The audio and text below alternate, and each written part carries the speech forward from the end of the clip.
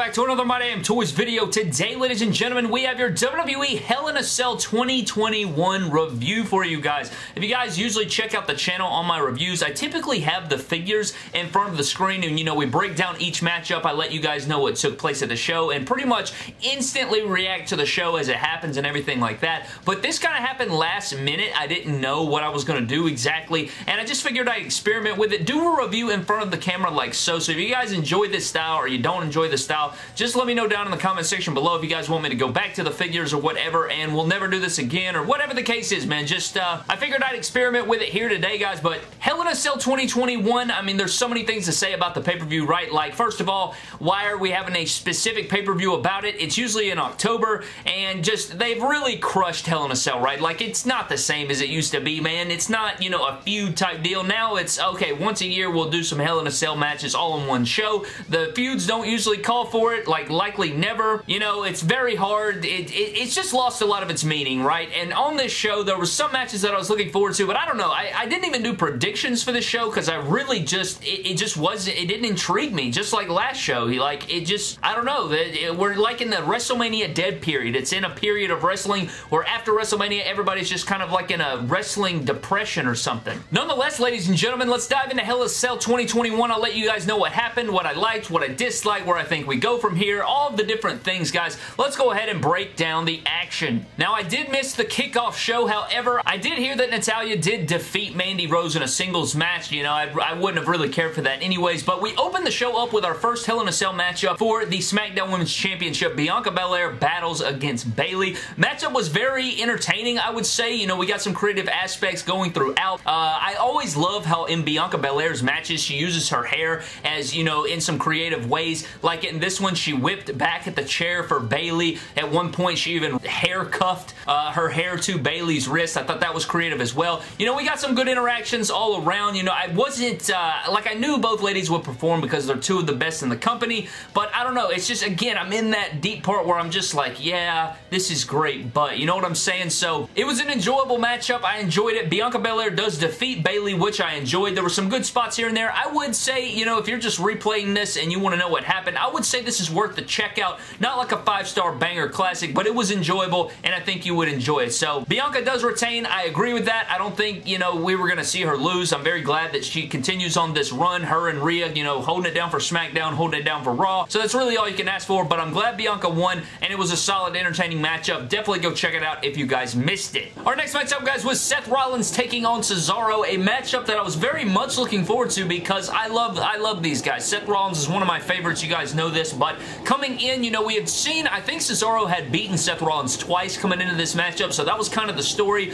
You know, Seth Rollins has been assaulting Cesaro, making a fool out of him, hurting the arm, all of those different things. I felt like as soon as this matchup kicked off, Cesaro was beating the hell out of Rollins. Like, don't get me wrong, they both beat the hell out of each other the entire matchup, and if you hear like a faint, like, deep water running noise, it's because the shower is running right behind the camera there, so I do apologize if that happens. But I feel like Cesaro was beating the absolute hell out of Seth Rollins to start this matchup off, man. Very physical, both back and forth. You know, we've seen these guys tie before. Their chemistry is unmatched. I mean, these are two of the best workers in the world, probably, in the world of wrestling. So, I mean, these guys were doing great stuff. Cesaro had on his sick-ass gold and black gear. Rollins in his Hitman-esque gear. It was an intense matchup back and forth, man. So, pretty much the story was built up. Both guys, you know, countering and countering. Physicality. Some unique moves from both men in this match. At the end of it, guys, we actually get a surprise roll-up. They're going back and forth, and Seth Rollins surprised out of nowhere with the roll-up. 1, 2, 3. Seth Rollins steals the victory from Cesaro in a very good matchup. It seems as if these guys are just going to fight forever, which I guess is okay with me because the matchups are always great, but Seth Rollins does pick up the win here, which is probably good. You know, I felt like for a while there he was losing match after match, and I thought maybe he would be in line next to do other things, but it looks like this may continue on, so we'll just have to see that, play that by ear and all of those things. But Seth Rollins does pick up the win over Cesaro, and it was a very enjoyable matchup. Next up, guys, was Alexa Bliss taking on Shayna Baszler. Now, I know a lot of people were crapping on the build of this matchup. You know, a lot of people felt that it was lame. It was a little bit, you know, too much for them,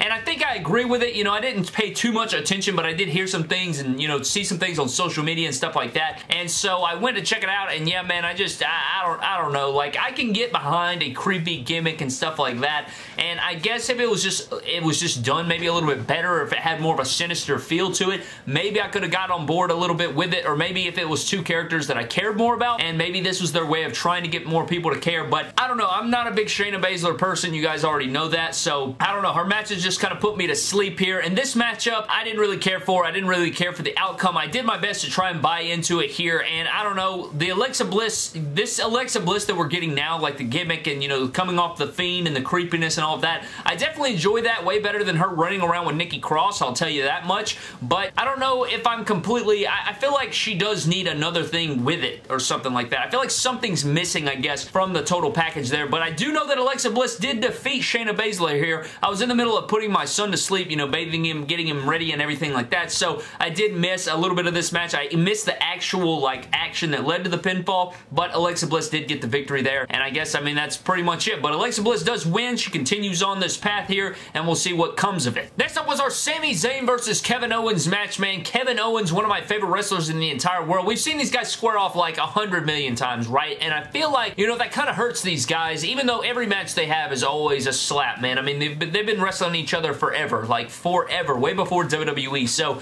I mean, their matches are always entertaining. I mean, I can always get behind the wrestling match. You know, I'm not really invested in the feud per se, because it's just a long-lasting rivalry or whatever you want to say, but these guys beat the hell out of each other, very physical. At one point in the matchup, I thought KO literally separated his shoulder there, and I hope that he's alright. I hope it's not like a Finn Balor situation where he's going to be on the show for a while, and, you know, we're going to have to be out with, you know, without KO, man. I mean, like, I tweeted about it, like, he deserves a Money in the Bank, man. I don't know how, like, when he was a heel, they didn't book that. Like, it writes itself, right? I mean, like, good God, it's literally made for him and his character. I could just see him walking around, strutting around, slapping the case. Like, God, KO in the bank. Like, it's literally, like, it writes itself, but, you know, I mean, what, God in heaven. However, Sami Zayn and him go at it, man. This was a very fun matchup. It wasn't the longest matchup ever, but it was intense. It was physical, like I said, a haluva kick there, 1, 2, 3. Sami Zayn gets his win back from WrestleMania, I do believe that was, and yeah, I mean, they're just kind of floating about, right? I mean, like, since KO lost to Roman Reigns, he hasn't done something really of importance. Sami Zayn, you know, he was in there for a minute, and now he's kind of back there, so I guess we're just gonna have to see where these guys fall. I am interested to see where we go going into Money in the Bank. Again, I hope that KO's shoulder is good, but this was a fun matchup. Sami Zayn got the win, and I guess we'll just have to see where we go. Next up was our other half of the Women's Championship matches, guys. The Raw Women's Championship on the line. Rhea Ripley and Charlotte Flair going to war here.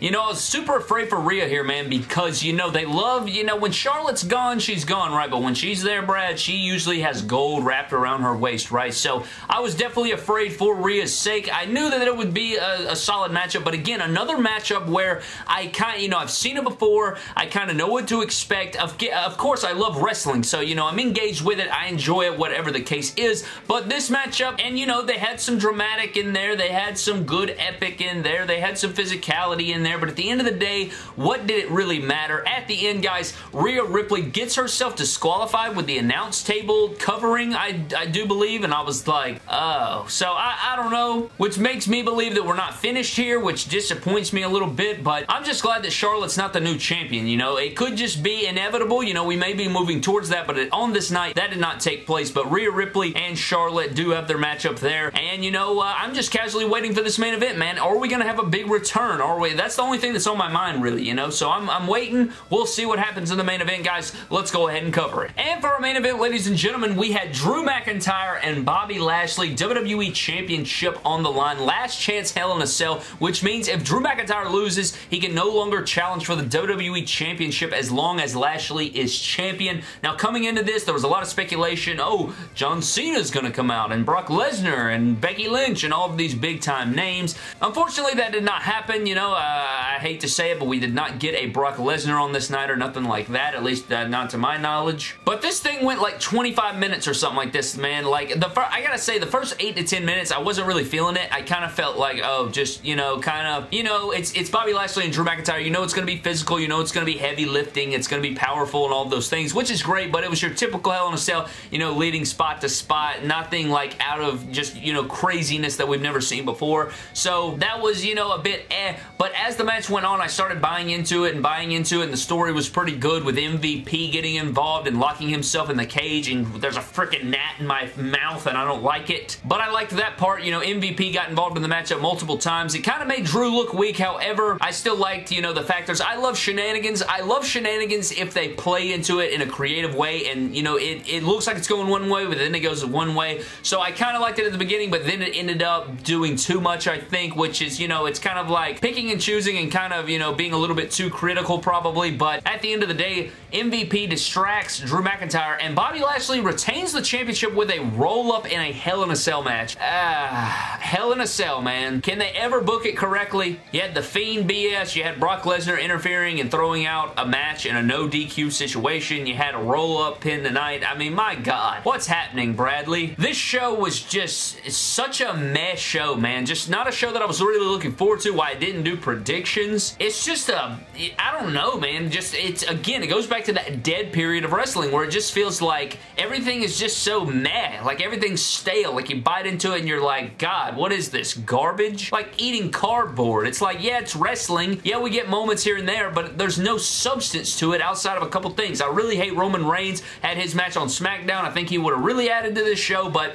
I guess 3 Hell in a Cells probably would have been a bit overkill. But I don't know, man. Let me know what you guys think down below. I felt like this show was just full of BS finishes and garbage for the most part, but I don't know, just a bunch of shitty finishes, I feel like, maybe, is kind of what this show is summed up by. But let me know what you guys thought of Hell in a Cell down in the comment section below. Do you guys like the face-to-face interaction, or do you guys like the figures, or you just let me know down in the comment section below. But I think I'm getting the hell out of here, guys. Thank you guys so very much for watching. Another happy Father's Day to everybody out there. And again, if I do this in the future, maybe I kind of did this last minute, so maybe I can, you know, plug in more stuff and give you a better critique. You know, this show wasn't the greatest ever. I did my best, but I would like to probably watch the show twice before giving you guys a review. But again, this was kind of an experiment, so we'll see where it goes. But thank you for watching. Subscribe to the channel, and don't cross the line like Bobby Lashley did when he won by roll-up, or Rhea Ripley when she got DQ'd, or Seth Rollins with another, you know, a trap pin. Don't cross the line like Bobby Lashley did.